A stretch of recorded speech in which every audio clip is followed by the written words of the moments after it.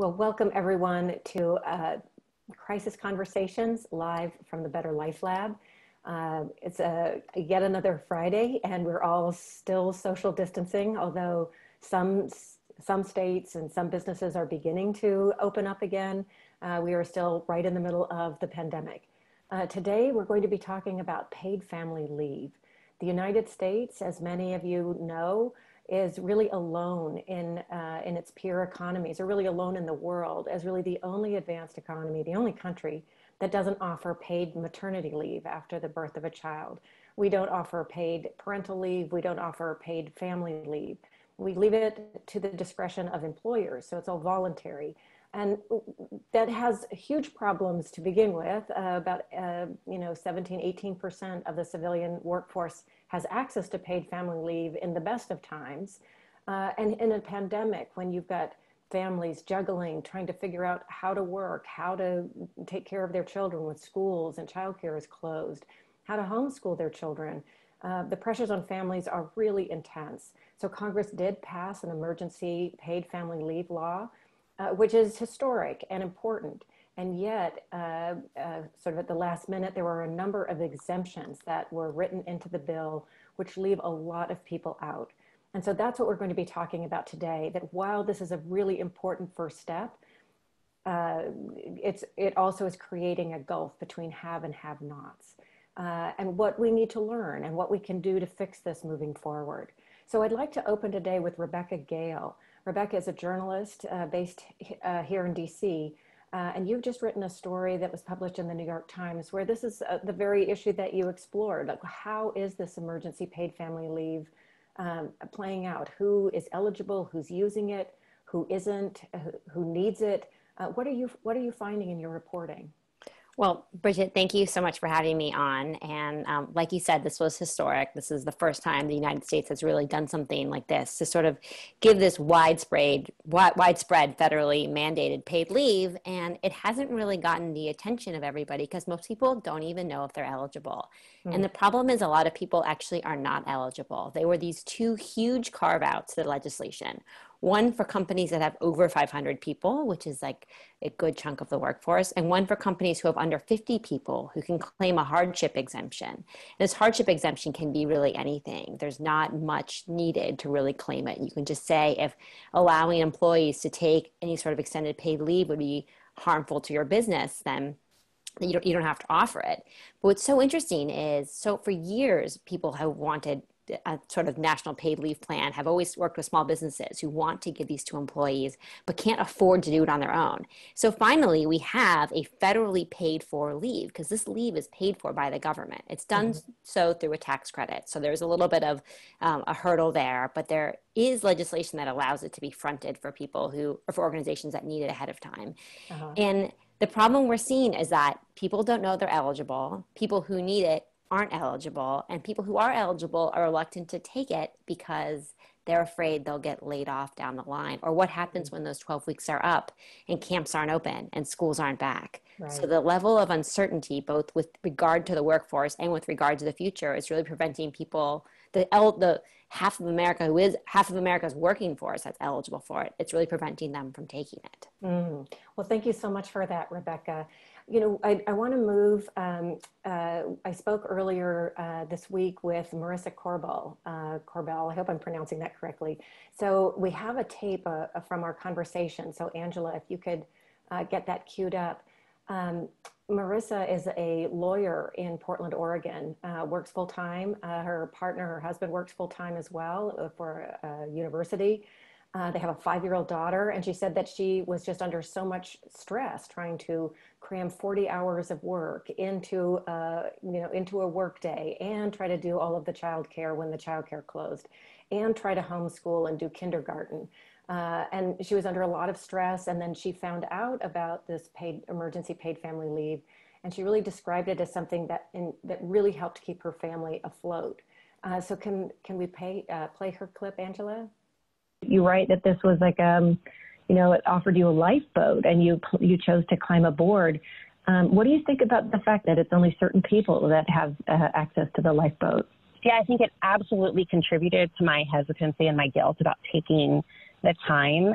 And what I had to realize for myself is that me not taking this leave isn't going to fix that for anybody else. So it's not like by taking this leave, that means that, you know, some working single mother doesn't get to take it.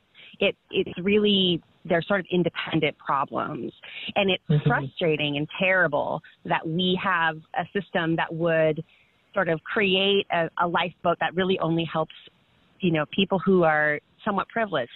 I work for an organization that happens to qualify, and, you know, I have a partner, so that helps too. Like, there's so many things about my life that made it easier for me and made me feel like, well, I'm not the person that's worse off. And so it felt weird to be taking leave, even though I knew that I was not the person that needed it the most.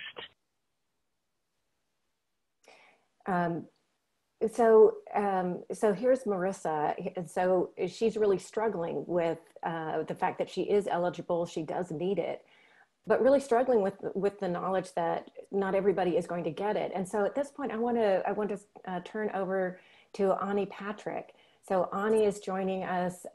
She's a member of United for Respect. She also works at Aldi's, which is a large corporation and one of those with more than 500 employees who were exempted from this paid family leave. So Ani, you've got a number of children. You are an essential worker. You have to go to work. You know, talk about how you've been sort of navigating all of these additional pressures. And is this something that you really could have used? Yes, thank you. I really could have. I honestly didn't know anything about it until it was just recently brought to my attention. However, you know, as you mentioned, I do have many children. I have 4, 3 of which are toddlers, 3, 4, and 5, and I have a 12-year-old. So if I would have been offered this extended leave, it would have helped out a lot when I was homeschooling my children, because, you know, we went on a stay-at-home order in March in the state of Illinois, and my children were out of school. And it was very difficult for me to try to juggle being a teacher on top of a mother, on top of an essential worker.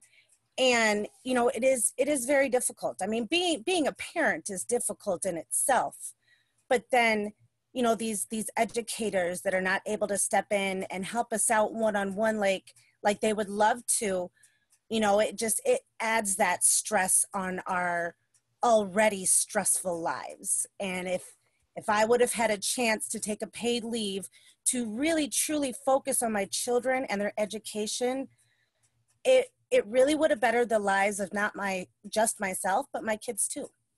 You know, so Ani, when we were talking the other day, you know, you talk about you've got 4 children, and we talked earlier about how the United States doesn't have, it's really the only country, along with like a handful of little teeny tiny island nations in the Pacific, that does not guarantee every mother paid maternity leave in the United States. Now, you've had 4 children. How did you handle that? Did you have any paid leave at all, or what was that like before the pandemic, just in terms of starting a family? Well, at the time that I got pregnant with my 3 youngest children, I was working at Kmart, very well-known corporation. I had my oldest daughter in January of 2015, had my son in December of 2015. Wow. Now, mind you, that's all in the Wow. same year. You know, so, you know, I was off for a number of weeks that, you know, I was only part-time because, you know, I had a child who was in school and things of that nature. So I only worked nights. And me being part-time, I was not allowed any kind of paid leave when I was off from my company. So, you know, the first time I was off, I was able to take up some vacation time and, you know, things like that. So I wasn't completely broke.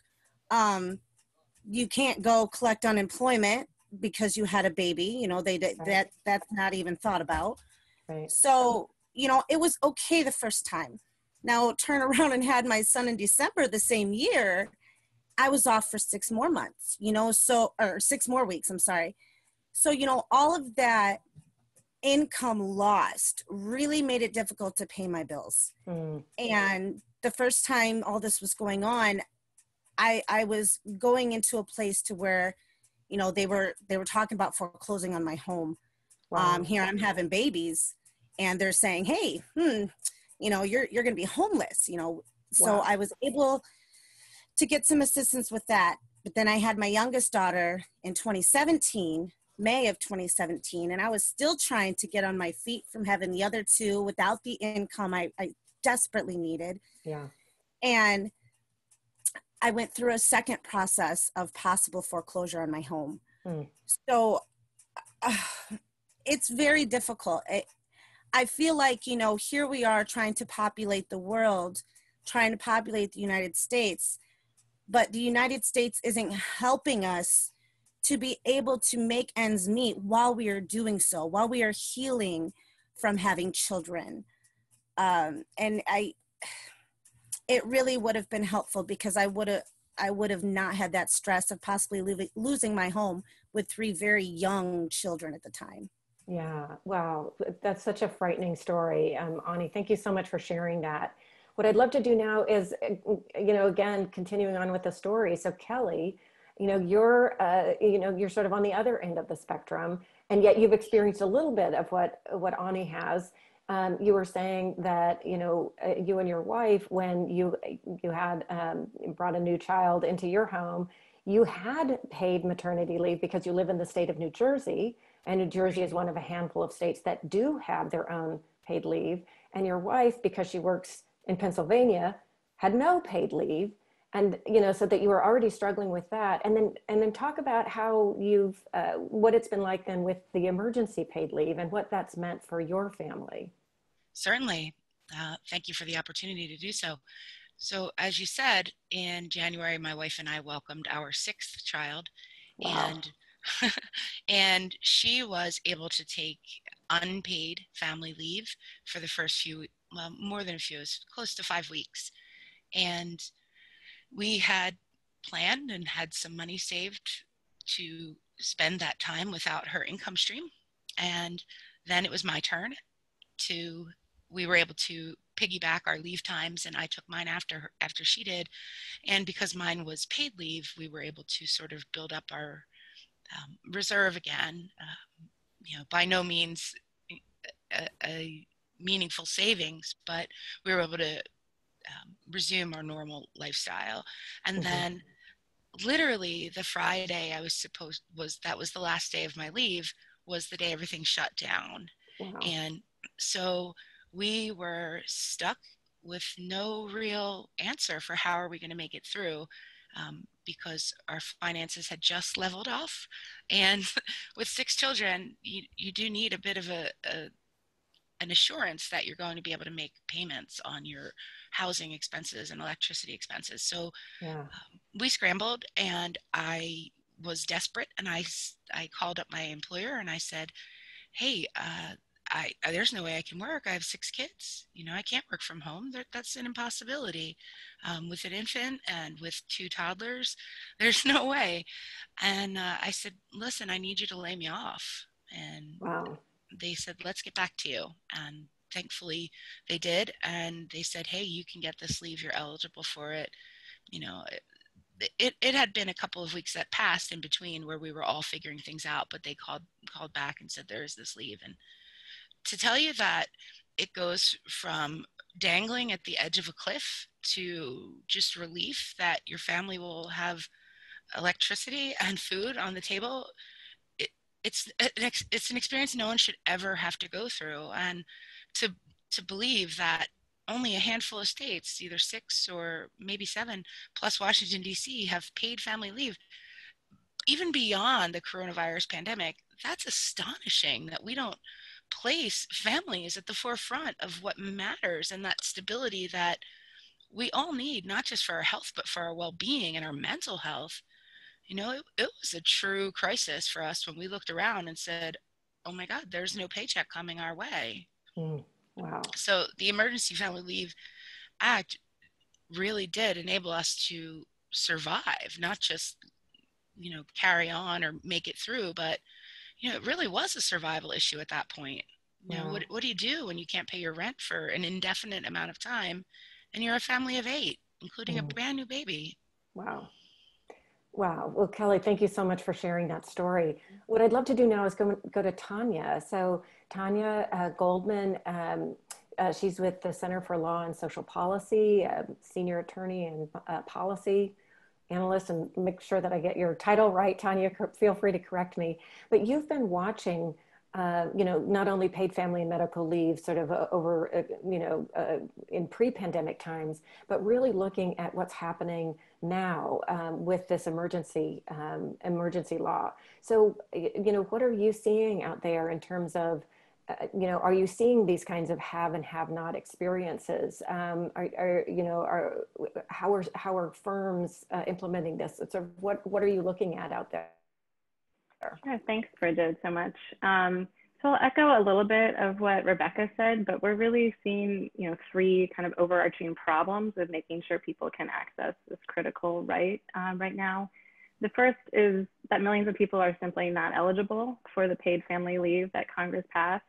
And this includes a lot of essential workers. So just like Ani, there are more than 2 million workers who are employed just in large grocery store chains that are not covered by the Families First law. And then therefore all of them who are parents have no rights to the sort of child care leave within the act. Wow. And then the US Department of Labor took this law and narrowed it even further and really kind of negated a lot of what Congress had been trying to do. They've really narrowed who is eligible for the leave, in addition to, in many ways, giving small businesses almost a free pass to decide if they're covered by the law or not. And then the second major problem, as Rebecca also noted, is just tons of people do not know they even have a right to take paid leave or paid sick days. A survey that was done for the New York Times found that nearly half of people had heard very little or had heard nothing at all about their rights. Another poll that was done, only 1 in 5 voters said they had taken or were planning to take leave. And this was just 7% were reporting that they plan to take leave for childcare reasons, which is, they are entitled, many people are entitled to up to 12 weeks of paid leave for childcare reasons. Yeah. And, I can hypothesize about some of these reasons. A quarter of them said they didn't think they qualified, and that may very well be true because of the exemptions. Many of them may not be able to afford a pay cut. You only get paid 2/3 of your wages. And we know a lot of people can't afford that. And then I think Rebecca mentioned this also, that a lot of workers just fear retaliation if they take time off, and it would be illegal for their employers to punish them for doing that. But we know the reality is that many workers are very fearful of that. And that really connects to my third point, which is that the US Department of Labor is really abdicating its responsibility here to protect workers and help them. They just are not putting out the kind of know your rights information from trusted sources in a variety of languages, in a variety of media that working people need to have to know about these rights. And then kind of doing that really robust enforcement that lets workers know if they take the leave that they'll be protected, and that, the USDOL has their back. And if I can, Bridget, I just want to add, and this is really implicit in our conversation, but this is a real gender and racial equity issue too. I mean, I think these stories, and thank you, Ani and Kelly, for sharing, really highlight that women are most likely to be caregivers, but also that many mothers are the key breadwinners in their families. And this is really true for low-income women. It's true for Black mothers. It's particularly true for Latina mothers, but also Native American mothers and Asian and Pacific Islander mothers contribute significant percentages to their family's income and stability. So all these women who are now caregivers and mothers and essential workers and lacking affordable childcare are really left without good choices in this moment. Yeah, that's those are such important points. Thank you so much for sharing that, Tanya. So when Tanya was talking about retaliation, I saw Ani and Kelly, you were nodding both vigorously. So Ani, let me go to you. In terms of worrying about retaliation, is that something that why were you nodding so vigorously there? Well, I think a lot of it really has to do with, that is your only source of income. And a lot of companies will say, hey, don't speak poorly of us on social media, or, something of that nature.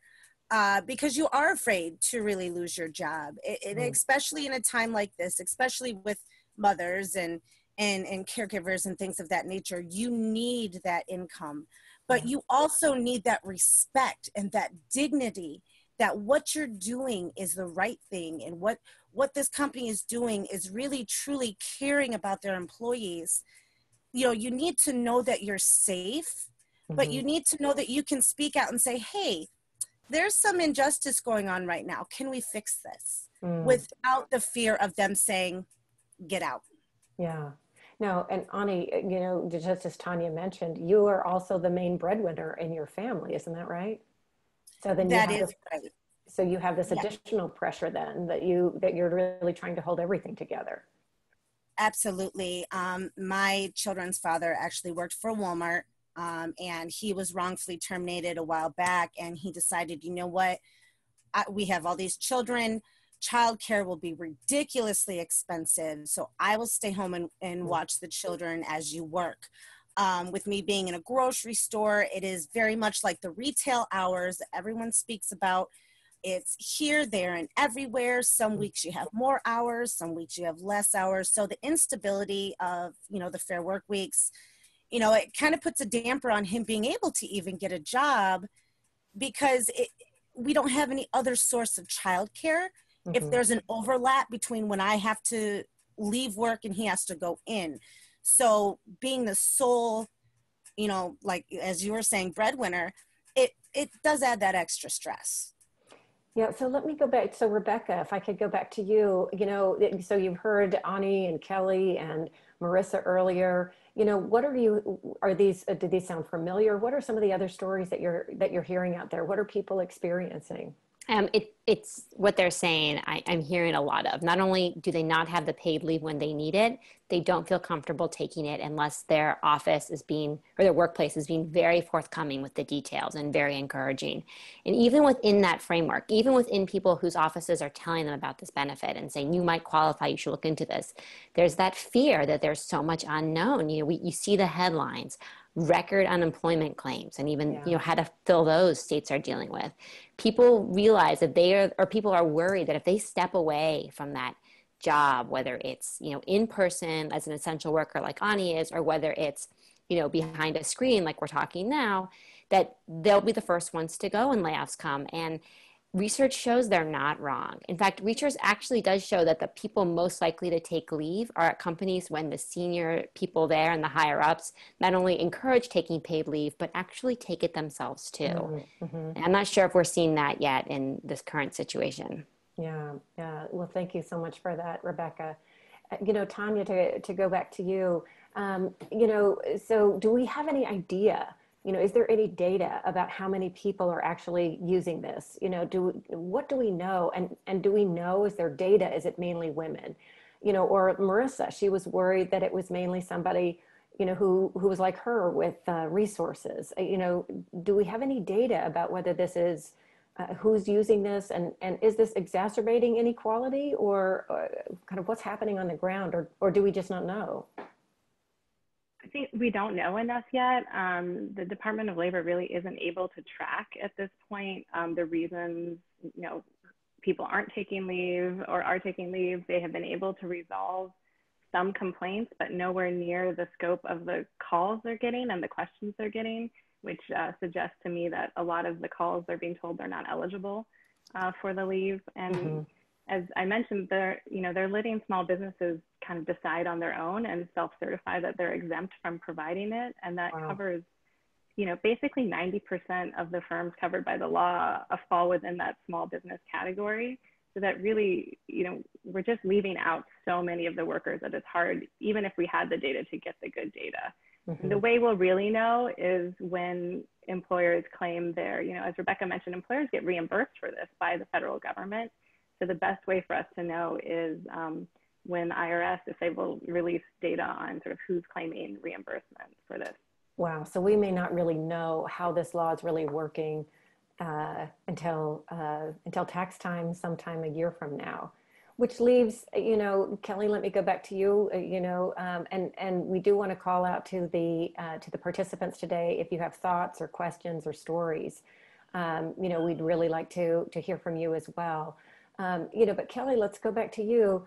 So you're one of the lucky haves, if you will, Yes. and you're talking about how this really, you're hanging on by a thread, and this sort of threw you all a lifeline.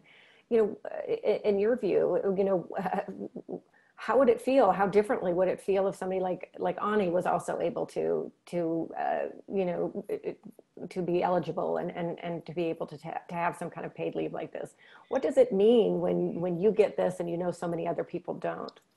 Like Marissa, I share that sentiment of how it feels to be benefiting from a benefits program, right, that we essentially paid into already, right? Mm-hmm.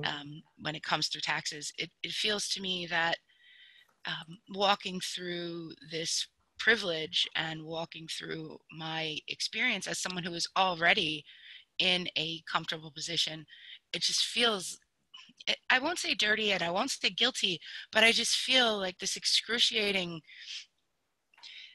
sense of loss for my sisters who don't get to participate in this program for which they're eligible, for which their service is so necessary, and for which they sacrifice a tremendous amount that's unnecessary when we live in a nation that has the means to provide for them.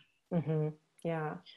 Um, so, Ani, I want to go back to you. So you have so many other workers, I imagine, like in your position. What does that feel like when you're part of the ones that are left out?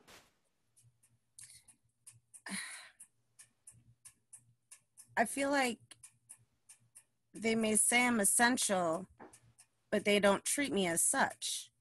Mm-hmm. We're very important. We are trying to grow our economy. We are trying to help people.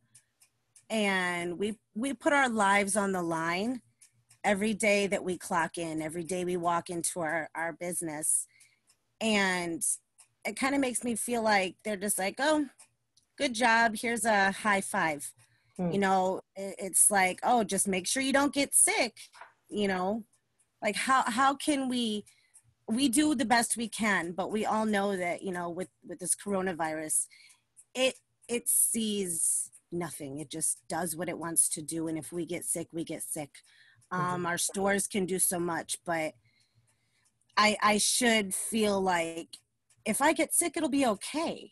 My Mm-hmm. family will be fine. I shouldn't feel like if I'm not feeling well, I need to still get up and go to work so I don't lose my job or something of that nature. Right. So last thoughts, Rebecca, let me go to you for closing thoughts. What kind of discussions are out there that you're hearing? What's happening on the ground in terms of what's next? Because even this emergency paid leave law, it expires in December. So while it's historic, it's imperfect and it's temporary. So are there movements afoot to try to fix it now and fix it for later and for the future? There are movements to fix it, and I know the House is taking up something, but the Senate and the administration have indicated that they want to go further on these benefits. But we are seeing more of, in the conversations I'm having, is that there's going to be this significant mental health effect. A lot of people are reporting anxiety and stress and depression, and a lot of people are actually starting to say, wait a minute, I need to focus on my kids. I need to focus on my family. Like, we can't just keep pushing them through in this current system and expect it to be okay at the end without putting in the effort now. And in my conversations I was having with people who do take leave, they're citing that as the reason. It isn't really the Zoom school. It isn't really even the hours. It's, I need to be there for my family right now. We can't just put the kids in front of tablets for 8 hours while we do our jobs and then expect to sit down for dinner and do this for weeks on end. And I hope this is very temporary and we're looking at a sea change coming this summer, but there's a lot of conversation that shows that might not be the case. So it's possible this conversation goes on a lot longer. Right, right. Thank you so much for that, Rebecca. It's really, child care centers. There was a survey done that about half are closed. Many may not open up again. Schools, it's still up in the air what schools are going to do. Summer camps. There's just a lot of insecurity and uncertainty for families out there still.